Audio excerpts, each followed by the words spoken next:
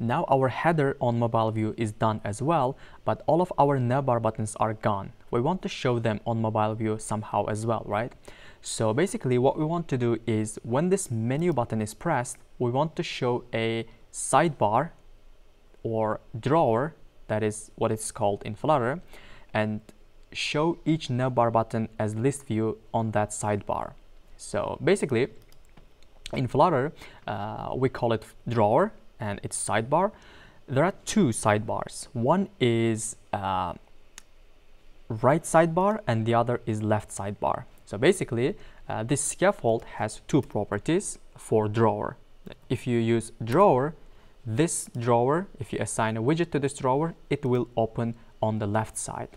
And if you make this end drawer, and this end drawer is responsible for the sidebar on the right side. All right, so we are going to use this end drawer. So for that, Flutter has a drawer widget and we can use it. For now it's empty. We will actually style it and put some widgets inside it later. So if you want to open a drawer or sidebar programmatically, you want to use a key of scaffold. So that's what we are going to do here. First, we will define a key here, and it will be scaffold key, and we make it global key. And the type of the global key will be scaffold state. Okay, scaffold state. And now we will assign that key to this scaffold key. Now we can use this scaffold and its state to open our drawer. So we'll come here on menu tab. When this menu button is pressed, this will be called. So we are going to call that open drawer function inside this on menu tab function. So scaffold key, we want to get current state of it, and it might be null. That's why you want to make it nullable. So, and then we want to open not drawer, but the second method, open end drawer. All right. Now, whenever we press on this button, it should call this function and open the drawer for us. Let's save it and try it. Now, if I tap on this button, it will open the drawer. You can see we have a sidebar. Whenever we tap on it, it will open. If I tap here, it will close. All right. So now we have our drawer, and let's actually put all of the widgets we need inside this drawer. First of all, let's change the background color of this drawer. For that, we can use background color, and we can use the same color as scaffold. Okay. If I save it and open it, now the background changed to our scaffold's background. Now the next one is drawer has a child property that takes a widget. Now we want to use list view for this because we want to put a number of widgets inside it so that we can show it as a list view. So list view has children property, and here we can put all the widgets we want that can be shown on the sidebar. So first of all, let's actually define some icons for our navbar buttons, because on the mobile we want to show some fancy navbar buttons that has icons as well. So basically I already defined all the icons here. I'll copy it and I come here to constants folder. Inside here we have nav items file, and we already have nav titles, and we used it for our desktop header, and for our mobile header we will use the same nav titles, and we want to use these icons as well. I already created it so that we don't have to type it out together, and I don't want you to watch me to type everything one by one.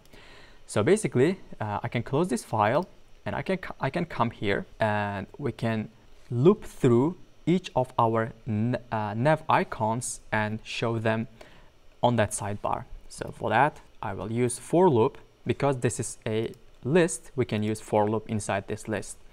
And integer I equal to 0, and I is less than nav icons length.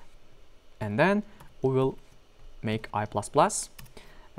So once we increment it, we can put all of our widgets or our widget inside, and it will actually loop through and show our widgets as a list. Here I want to use list style. List style because this list style has a number of properties that is really good for our use case, and it comes with Flutter. And the first one is leading, and you can assign any widget you want to this leading. I want to use icon because I want to actually display these icons. Here I can use icons. This is a list, and we want to access the icon at the current index. All right. And the next one is title, and for the title we can use text widget. And then for the title we can get our nav titles, and we can get the current index. All right. So now if I save it and open our sidebar, you can see this is a fancy icon and title together, and this is coming from this list style widget.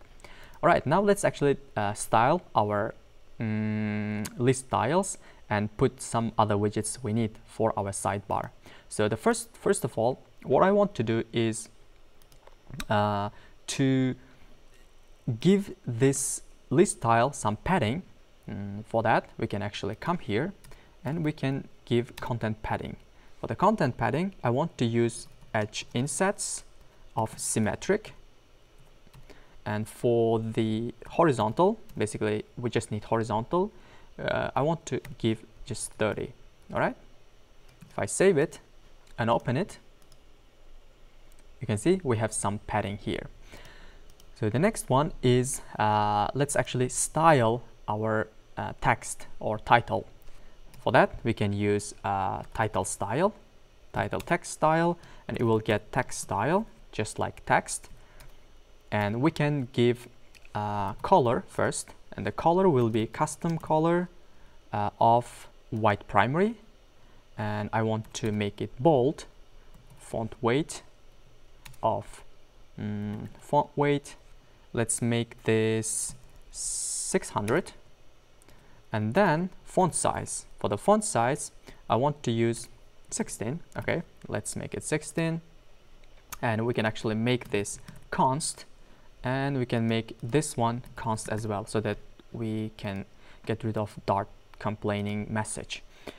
And then what we want to do, we want to use onTap method of this list style. It already has that onTap method, so we can come here and we can use that onTap. And for now it's just empty method. Now if I save it, now let's open it. You can see our our text is styled. So now what we want to do is to put some button that close the sidebar. Of course you can tap here and close it, but it's not just a good idea to leave it as it is, because for user experience it's best practice to put some closing button as well. Okay, that's what we want to do here. So for that, I'll come up here, and before that list style, we want to use another icon button. First of all, let's give this on pressed. For now it's just empty, and then for the icon, and then icons.close. So let's put the comma there. And then let's wrap this with a padding as well. Wrap it with padding. For the padding, I want to give a only left of 20, and let's give some top as well. For the top, I want to give 20, and for the bottom, 20 as well. All right. If I save it, now let's open it. You can see we have this button now. When we press it, it should close the sidebar. So let's add the functionality and put this button here. Okay, not at the center, but here. So for it, we can actually wrap our widget with another widget that's align. Let's do that first. Wrap it with widget and align. And for the alignment, let's use alignment dot center left. All right, and then if we save it and open the sidebar, you can see it's coming together now.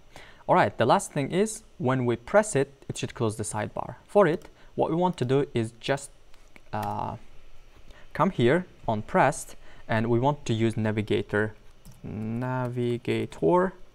dot, let's get the context, okay, navigator of current context, and then we can call the pop method.